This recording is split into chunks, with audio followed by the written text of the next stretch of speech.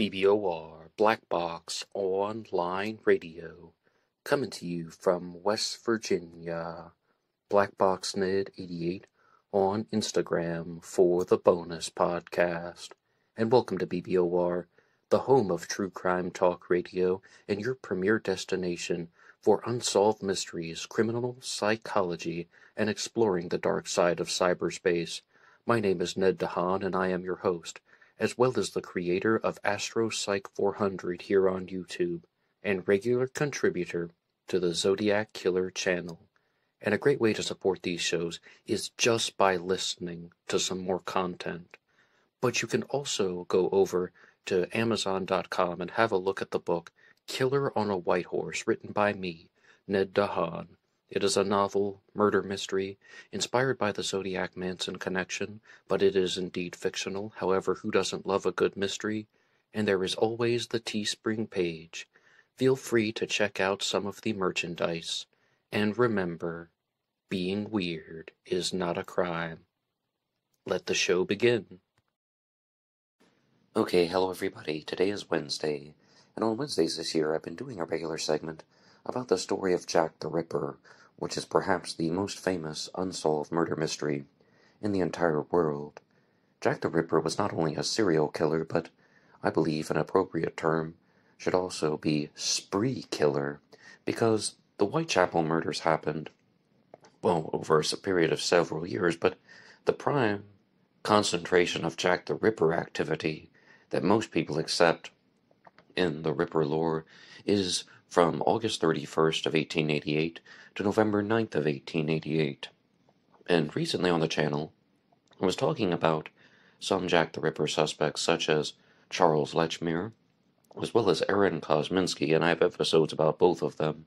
And I really find that the methodology that people are using to zone in on these particular suspects is very different.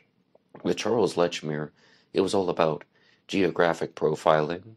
With Aaron Kosminski, it was mostly about behavioral profiling, really trying to show that he had maniacal tendencies and mental instability, and he was living in the vicinity of certain crime scenes. And then there was an alleged, I repeat, alleged DNA breakthrough, where some people thought they actually had physical evidence that could connect him to the case.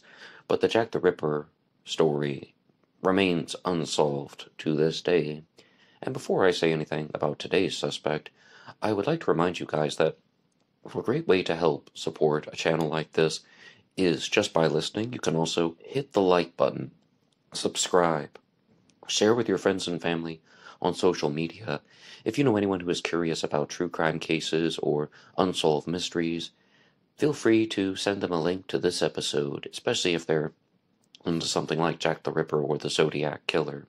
And another way to help out is to go over to BuyMeACoffee.com. There's a link to that in the description box.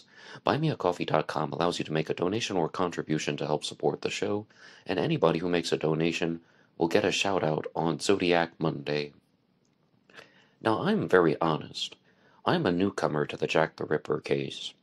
I'm a newcomer to this mystery, and today's suspect is one that rather surprised me, because he's one of the first people that I learned about when reading about Jack the Ripper. It wasn't the first episode on the Ripper, but the second one that I did, which I released in 2021, was called The Murder of Long Liz Stride.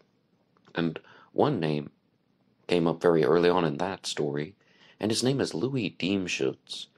Now, some people would pronounce this Louis, other people would pronounce his last name differently, but there are actually more than 10 variations of his last name in print, and one of them was even spelled Dimshits, Diemschutz. I couldn't believe that, but yes. And I'm going to be referring to him as Louis, and I think that that's perfectly acceptable. So, Jack the Ripper, as I said, was a spree killer, and the first murder that took place was the murder of Polly Nichols. The second one was the murder of Annie Chapman, and the third and fourth murders happened on the same night, and they are referred to as the double event.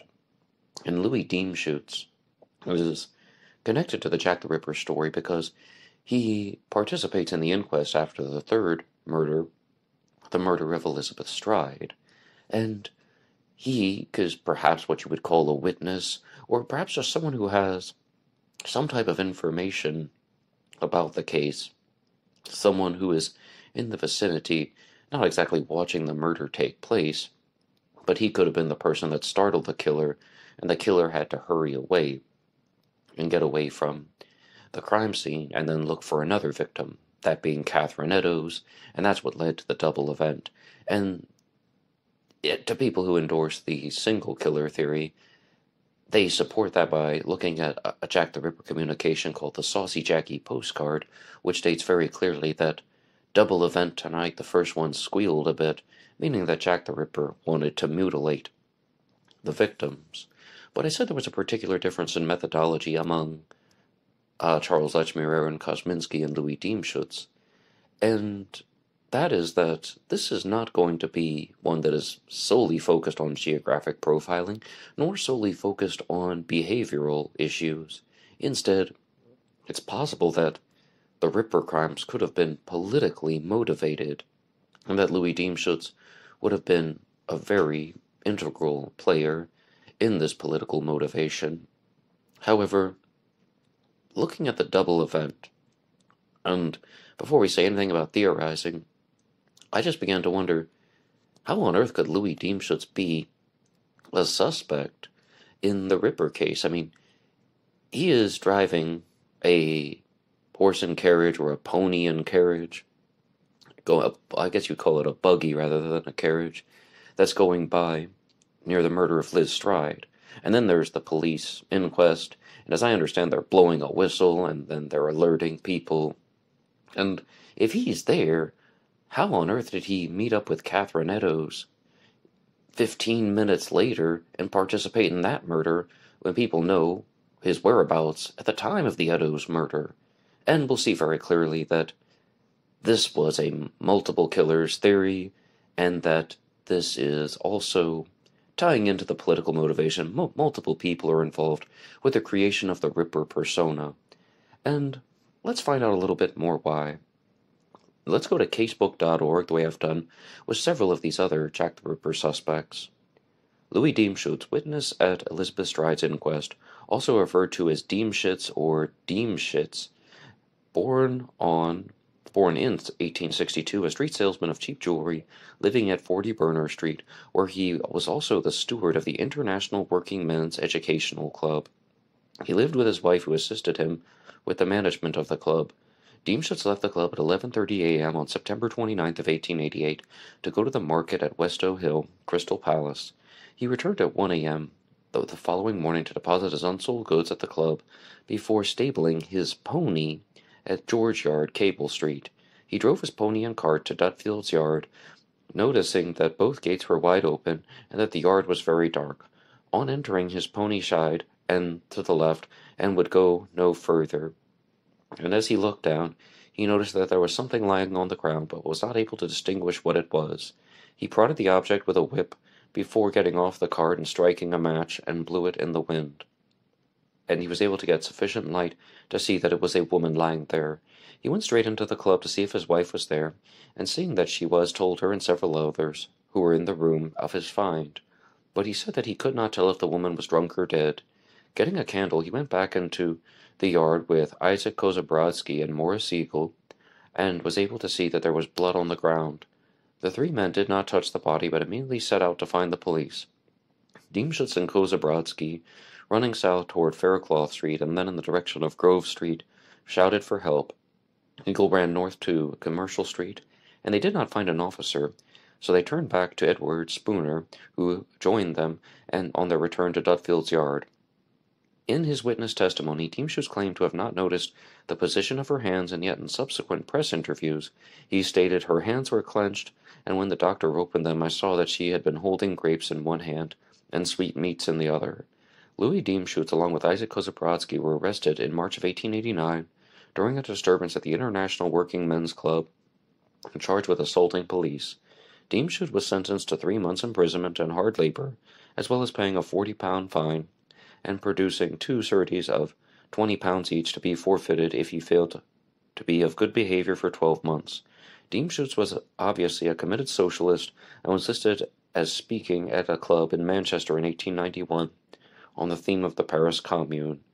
And you see already some of his political motivations, but I don't want to get too caught up in that, because I told you I just read something from casebook.org, and those are very basic introductions.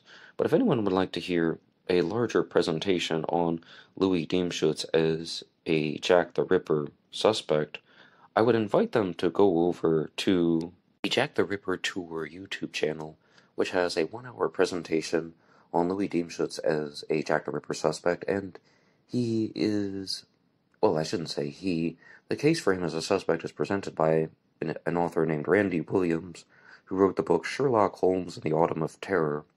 And in addition to accusing Diemschutz of being an active participant in the Ripper murders, he also talks about some of the inspirations for Jack the Ripper, and one of them is actually Sherlock Holmes, hence the title of his book, saying that Sherlock Holmes was published in 1887. We're talking about the writings of Sir Arthur Conan Doyle, and that there were certain clues and motivations and influences from Sherlock Holmes that could be found in the Ripper case. Now, there appears to be a post that is written as a follow-up to that interview, or a follow-up to the book, and it's called My Number One Suspect, Louis Diemschutz, by Sherlock Holmes in the Autumn of Terror. And so I'm just going to read this. It's actually, as I said, posted on Facebook. The following is a compilation that led me to believe that Louis Diemschutz is the real Jack the Ripper, one of 3 and possibly 4 Jacks. As I said, multiple killers theory already. One of the first pieces of evidence in favor of Louis Diemschutz being Jack the Ripper, just from this post as well as from the interview I was watching, state that at the inquest after the murder of Liz Stride, he had a full beard, but 3 days later, when he talked to the police again, he had shaved his beard, and this could have been done to either confuse witnesses or just so a completely different looking person showed up than what anybody had seen before, altering his appearance. I put together an algorithm of characteristics and facts that are most commonly true of all serial murderers, and then applied that template to all of the men that even remotely were involved in the case. As each name is dropped through each of the 27 filters, their names are weighted by the outcome of each. I then attempt to exonerate those names, which are the heaviest at the end. I continue to follow the process. As I understand, the first method that is used in this algorithm is finding someone who lived relatively close by to the crime scenes, because serial killers will often operate near their home. And I mean, I think that is somewhat true, but after talking about hundreds of serial killer cases here on BlackBoxOnlineRadio, we'll definitely see that that isn't always the case. I mean, sometimes you will find that there are serial killers who are going to break the pattern, or they aren't going to fit any particular mold, or they're just operating in a way that is inconsistent with conventional thought. But the second connection, and reason why people think that Louis Diemschutz could be a Jack the Ripper suspect, is that he had this connection to the International Working Men's Educational Club, which was not only described as some type of socialist organization, but also an anarchist organization. And while I was listening to that interview done by Williams, it was stated that that group was actually founded by Peter Kropotkin, and that's a name that I don't hear too frequently. I first learned his name because of a novel called The Watch that was written by Dennis Danvers, and it's a rather fascinating story. I mean, it's fictional. It deals with some things like time travel, but it talks about this guy named Peter Kropotkin, a prince who gave up his title to become an anarchist. And to this whole type of anarcho-socialist movement, one of the greatest threats they thought would have been prostitution, or just denigrating to the human essence, so to speak. And the Ripper victims were prostitutes. I mean, yes, I mean, I can even say that, sex workers, and that these crimes were done to influence modern culture, to alter the way that people were thinking, to shine a light on how prostitution was bad in their minds.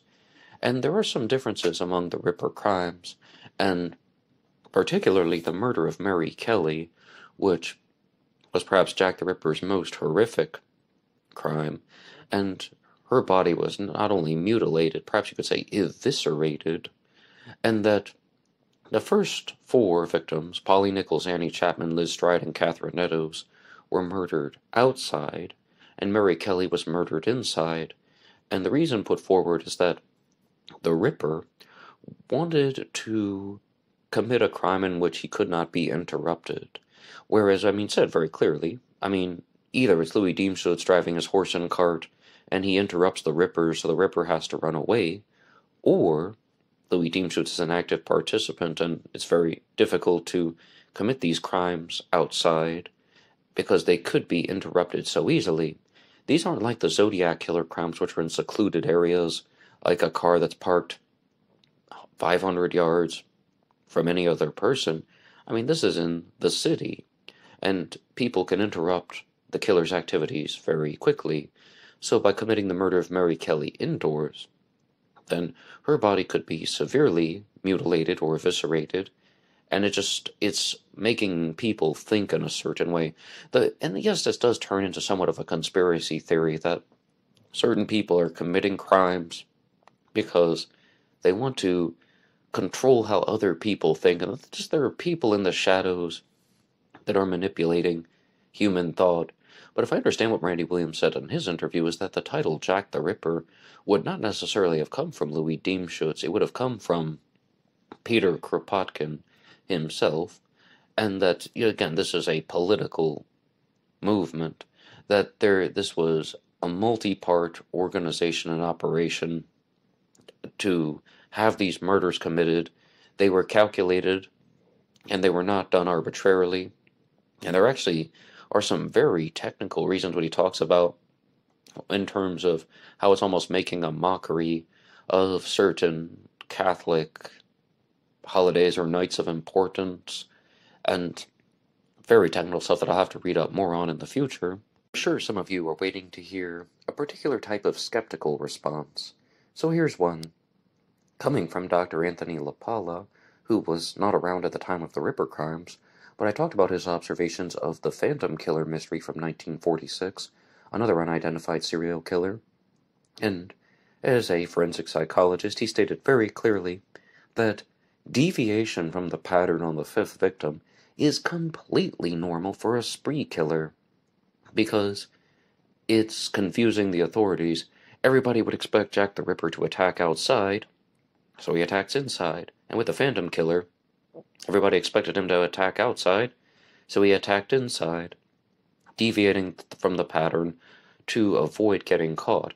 But that would suggest a single perpetrator. Another skeptical response is one that I talk about all the time, because I think there's a chance that it could be true, and that is the Frederick Best confession of 1931, where a journalist admitted that he fabricated two of the Jack the Ripper letters, the Dear Boss letter and the Saucy Jackie postcard. And there is a certain amount of consideration that should be placed on that, but no matter what, if that is indeed true or false, the connection that Liz Stride has to the Jack the Ripper case is the Saucy Jackie postcard. Her murder is committed in a completely different way, and it's just, her crime took place 15 minutes before Jack the Ripper met up with Catherine Meadows, who was then murdered shortly after. But it's that piece of writing that unites the crimes. Double event this time. The first one squealed a bit.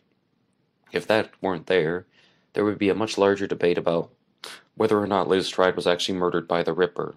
Even though I don't know this 100%, I do lean toward that being a fictitious connection, and I said very clearly in some of the earliest Jack the Ripper episodes that I did that I thought there was about a 10% chance that Liz Stride was actually murdered by the Ripper.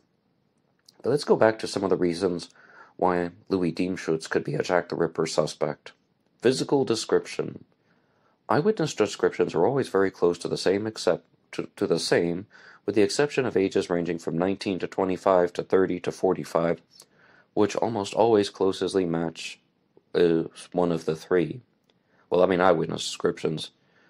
I mean, some people can see a 20-year-old, some see a 30-year-old, some see a 40-year-old. I don't know if they're all close in range. Evidence shows that victims Smith and Tabram were killed by multiple offenders. These are not confirmed Jack the Ripper victims, mind you. Smith lived to tell the story of her attacker, and Tabram was killed with 2 knives, a 6-inch and a 9-inch. It is extremely rare for one killer to use more than one knife in a single murder. Mostly I think that that's somewhat true. However, with Martha Tabram, as I understand, she was stabbed several times, numerous times, as opposed to being mutilated the way that the Ripper victims were. All 3 descriptions given by Smith of her attackers match Louis Diemschutz. If he is the person that was listed in the 1891 census I located, he would have been 41 to 42 years old in 1888, accounting for those witness descriptions of an older third man. Well, that means that he wouldn't have been born in 1862, and I guess there's some type of discrepancy in the records. He is a perfect fit for the sighting reported and described by Matthew Packer of 25 to 30 years old, as Diemschutz was 26 in 1888. Well, that makes no sense at all. Okay, so Louis Diemschutz fits the descriptions given by the eyewitness Israel Schwartz during the double event of the attacker and the man seen standing in the street as the assault took place. Louis Diemschutz also fits the description of the man seen by P.C. William Smith speaking in the street to V.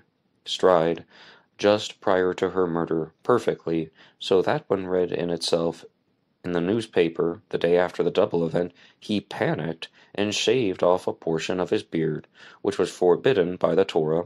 Diemschutz was Jewish, with the knowledge that he had been seen in the inquest and recognized by Smith. In one very good and generally accepted description, Jack is seen to be wearing a horseshoe tie pin and a massive gold chain and a large seal with red stone hanging from it. This could not have been real if it had been worn in the poorest, most crime-ridden area of London. Thus, it was very likely to have been costume jewelry, which Louis Diemschutz was a dealer in by his own testimony, as well as a horseshoer in a subsequent arrest. The rest of Jack's description at the Murray Kelly scene also fits perfectly with the artist's rendering taken at the Stride inquest, seen above, in which the suspect was clean-shaven, other than the mustache. All crimes took place within a 10-minute walking distance from the club. The Lusk parcel, containing a victim's kidney portion, with the enclosed From Hell letter, as well as the Saucy Jackie postcard, the only 2 communications I believe to be authentic, both originated from the EC postmark. So, I'm not sure if the author of this text, Randy Williams, has had some type of reversal, because in the interview that he did on the Jack the Ripper Tour channel, he also stated that the Dear Boss letter was authentic, and if this is true here, the From Hell letter as well as the Saucy Jackie postcard, the only 2 communications I believe to be authentic, I would have to disagree sharply with that, because, I mean, the Dear Boss letter is the first Jack the Ripper communication that's accepted, announces Jack the Ripper to the world. Let's look at the reasons why the Saucy Jackie postcard should also be written by the same person. Handwriting, similarities in handwriting, both have the similar writing style, and also forensic linguistics. There was a linguistic analysis that was done by Dr. Andrea Nini, which identified 8 particular linguistic combinations and clusters of language that are found in both the Saucy Jackie postcard and the Dear Boss letter. And I think for all intents and purposes, it seems very, very obvious to me that the Dear Boss letter and the Saucy Jackie postcard were written by the same person. The From Hell letter, different handwriting, different tone, different language, kidney portion mailed in, half a kidney actually. But at the same time, I mean, it could be different. I mean, people are allowed to alter their writing style. Those 3 could have been written by the same person. And to the credit of Randy Williams, it does seem that he has stated here that in the Jack the Ripper Tour interview that he did indeed think the Dear Boss letter was also authentic. I'm not sure about this comment here in the post. But the exact East End area where Diemschutz Club was located was only a place a local would have known, and only a local would have even known who George Lusk was, let alone how to get a package to him, as he was not widely known outside of Whitechapel. and George Lusk received the kidney, and he was the chair of the Whitechapel Vigilance Committee. Until after receiving the postcard, George Lusk became famous, not before. He lived on the perimeter of roughly a D-shaped pattern that forms the 5 canonical murder sites, as well as in the center of a group of 9 other contemporary attacks. Well, this is some ridiculous stuff about how, there are 5 canonical attacks and they form into a letter D, and Diemschutz's last name begins with D. I've also heard the theory that the 5 Jack the Ripper victims can be drawn into a pentagram, but, not Randy Williams, but Rand Gautier, on the show Pam and Tommy, informed us that a pentagram is just any 5-pointed star, and if you draw a circle around it, then it forms into the pentacle. But anybody can take 5 points and draw them into a 5-pointed star. It just depends on how sloppy it is.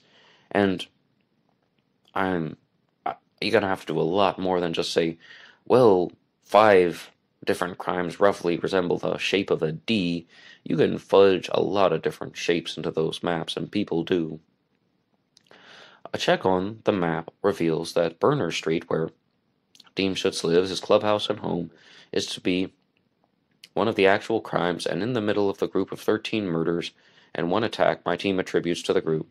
Criminologists have referred to the serial killer's comfort zone as how serial killers will commit their crimes relatively close to their home, as they prefer to hunt their victims at places they are familiar with, an area where they feel confident and in control. I mean, I think that that's mostly true, just not always true. All these conditions will generally link a killer close to home, or a familiar area they will know. Emma Smith, a non-canonical victim, lived and was murdered at George Street, where Tabram also lived and was murdered. According to his testimony, Louis Diemschutz's cart was kept in George Yard, Cable Street, and Louis Diemschutz was a seller of costume jewelry, and that's already been stated before the reason as to why. Louis Diemschutz was highly educated. As stated above, Louis Diemschutz was the steward of the Men's Educational Club, although it was in fact an anarchist club, with an anti-England agenda and a strong desire, at all costs, to end something that was called the sweating system, which oppressed workers. Louis Diemschutz spoke Russian and English, and as again, this ties into his connections to Peter Kropotkin. And interestingly, the Louis Diemschutz interview that I've been referencing only came out about a month ago, so it keeps up with some of the contemporary events. And there was the cane that was revealed recently that has not exactly a composite sketch, but there's a carving of a Russian Jack the Ripper suspect, and Randy Williams stated that he believed that the cane depicts the face of Louis Diemschutz, not anybody else. The next point is escalation of criminal behavior. Like many other serial murders throughout history, the Ripper murders were an attack that was an escalation from non-fatal knife attacks. Millwood, Wilson, and Smith, the 2 of the last who died subsequently to their attacks, to much more gruesome killings. We now know that the killers often change their modus operandi. Nearly all of them have less serious previous offenses on their record. Well, I'm not nearly all serial killers have less serious offenses on their record. It depends on how broad you want to get. I mean, some serial killers do not have any offenses on their record other than maybe something like getting detention in the 1st grade. I don't think that that's a fair statement. There's a strong possibility that Zeph was the man connected to an indecent assault in 1886. History of violent crime. As stated above, Louis Diemschutz was arrested for an assault on a boy and a number of adults and a police constable in a riot on March 16th of 1889.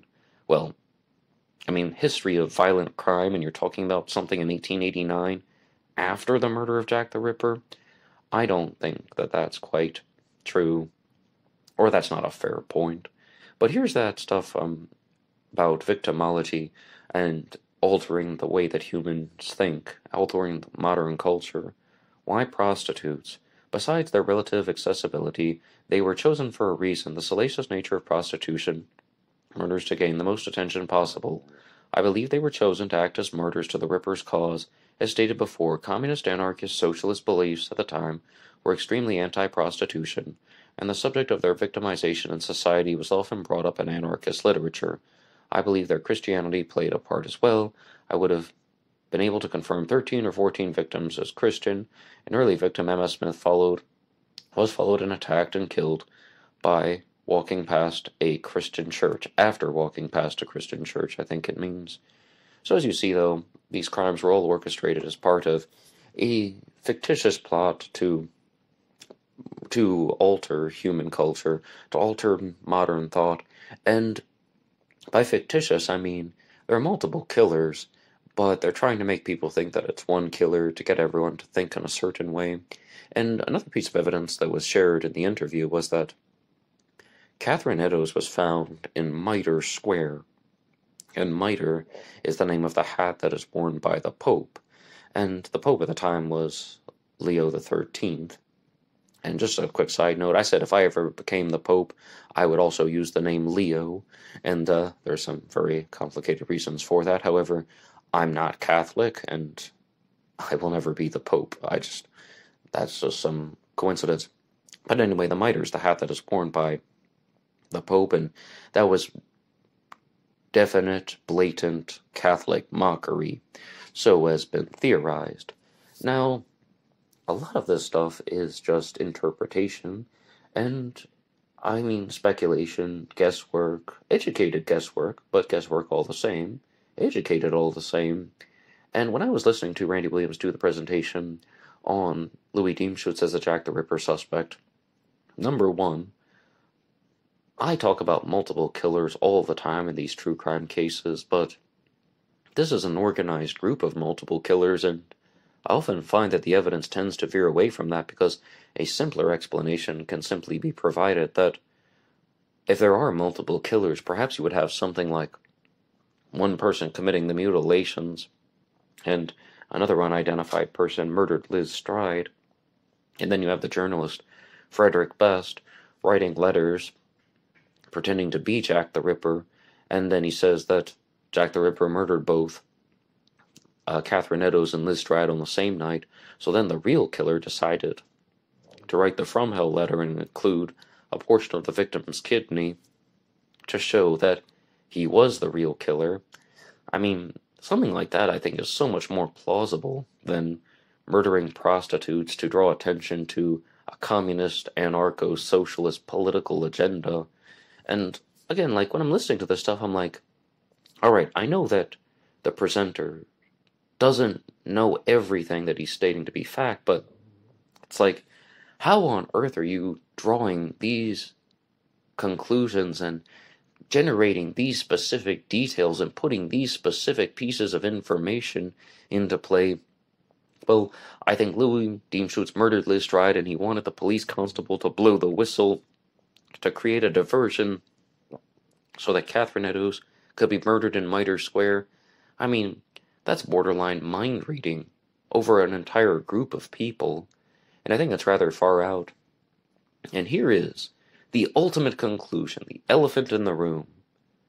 Just because somebody is a witness to a case doesn't mean they were an active participant. This guy could have just been someone who was riding his horse and cart down the street. And, end of story. Wrong place, wrong time. But, at the same time, as we talked about in the Charles Lechmere episode, he has a definite connection to one of the crime scenes, a definitive connection to one of the crime scenes, and he can be placed in the area, and his suspicious behavior. I mean, I even think the thing about shaving his beard is somewhat reasonable to discuss. I mean, altering someone's appearance so they wouldn't match descriptions. Yes, I mean, I get curious about that. It doesn't mean he was the killer, though. However, what do you think about Louis Diemschutz as a Jack the Ripper suspect, and what do you think about this political conspiracy theory behind the Ripper crimes? Please put your ideas in the comment section down below, and always like, subscribe, buymeacoffee.com/BlackBoxNerd88, and that will be all for me now. Anybody can write the show at BlackBoxOnlineRadio@AOL.com. You can also get me on Facebook. My personal Facebook is in the description box, and there is always BlackBoxNerd88 over on Instagram, and I will see you there for the bonus podcast. Until next time.